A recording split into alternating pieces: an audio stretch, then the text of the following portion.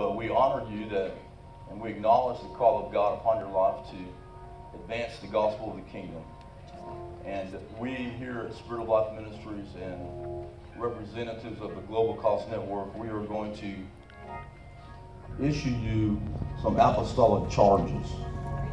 And I'm going to ask you some questions and give you some charges, and then your answer will be yes. You receive these charges. These are, the Apostle Paul gave us examples when he remember the Apostle Paul was the spiritual father of Timothy. Right. And he gave charges to him. There's actually 5 apostolic charges in the New Testament.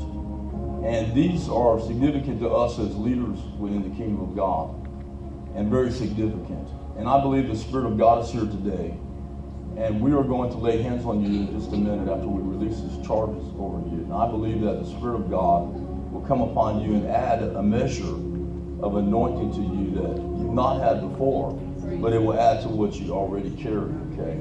And you can take that back into your community. Something different is going to happen. And you'll start hearing different things, seeing different things. Different sounds are going to come out of your mouth, different utterances. Yeah, it's the Spirit of God. So church, just stretch your hands this way. Father, we thank you for the anointing of the Spirit of God. Holy Ghost, you are the one that separates us for the work of ministry. Lord, we as men, all we can do is acknowledge the call of God, because we don't call men and women to ministry, you do. But we thank you, Lord, for the ability to see and the ability to receive, the ability to cover and protect one another.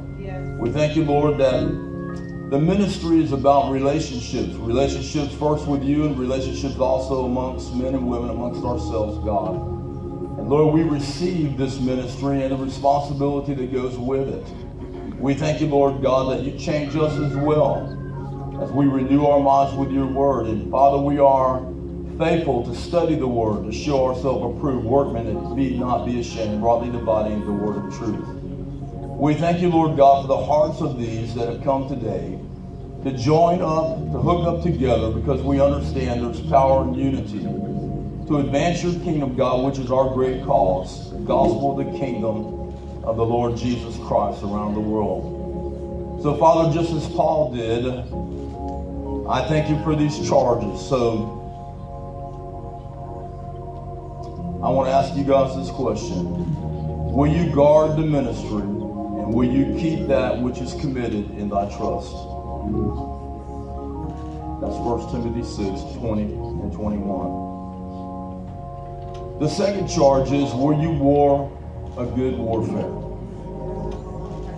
That's 1 Timothy 1, verses 18 through 19. The third charge that the Apostle Paul made Timothy was, will you follow after righteousness, godliness, and faith? That's 1 Timothy 6, 6 through 14. Number 4, will you treat all the same without favoritism or taking sides? That's 1 Timothy 5:21. The fifth charge in 2 Timothy 4, verse 1 and 2 was this. Will you preach the word of God? Will you be instant in season and out of season, reproving, rebuking, and teaching all? So charge I, in the presence of God and in the elders of the church here in the ministry, we charge you to keep these 5 in your life and in your ministry, to be faithful to God with everything that's in you. Guard your calling, guard the anointing, guard that which has been entrusted to you, and those sons and daughters that God's going to draw into your life. So today, we stretch our hands before you. Father, we thank you for these people. They've set their heart, God, to follow you. Lord, they understand that they must die to themselves that you might increase. Lord, I thank you for their lives and their families. We plead the blood of Jesus over them and their families, God. And we thank you, Lord, for the spirit of wisdom and understanding that should come upon them. For the spirit of counsel, God. For the spirit of power and might. For the Spirit of the Lord to come upon them, God, in a mighty way. Lord, we thank you, God, that these charges have been heard in heaven and on earth. And Lord, they've made a vow to you today and to those witnesses round about us today Lord, I thank you for the angels of God that are camped around about them. I thank you, Lord, for the ministry of the Holy Spirit that shall lead them and guide them in truth. Thank you, Lord, for the spirit of reality. Thank you, Lord, for the anointing that breaks yokes and removes burdens. Thank you for the call of God upon them and the authority to cast out devils, to heal the sick, to open blind eyes, God, to preach the gospel to the poor. Thank you, Lord God, even for a ministry of deliverance to set the captives free. And Father, we thank you for the favor of God to be upon them. We thank you, Lord God, for that. You stir them in their spirits, God, and you awaken them to this fresh call and this fresh anointing upon their life. And Lord, we as a church and we as a ministry, we do receive and we do cover now. Thank you, Holy Ghost, that you are here today. And Lord, we do lay hands on them now and receive them in Jesus' name.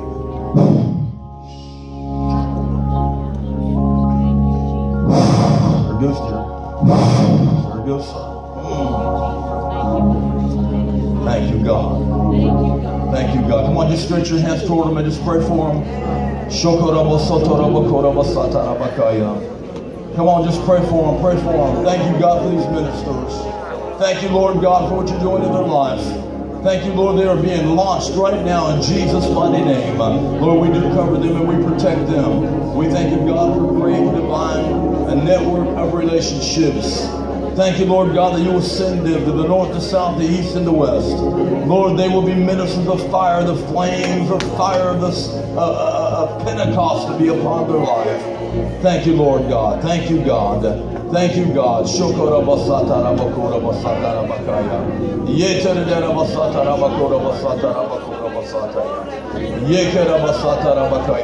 sing that song, Welcome, Holy Spirit. Can you do that?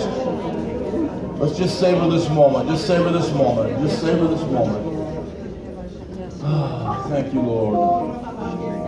Let's just savor this moment. God is doing something amongst us today. Thank you, Lord. Thank you, Lord.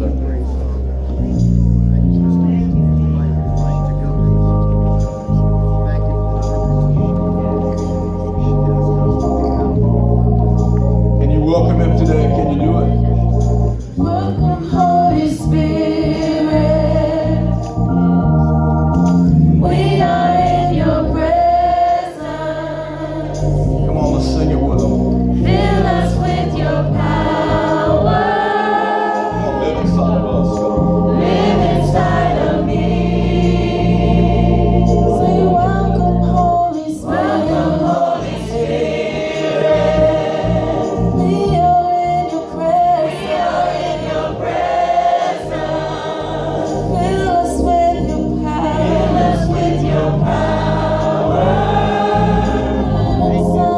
Live inside of me. Say, you're the living water. Never try and find. Never try and found it.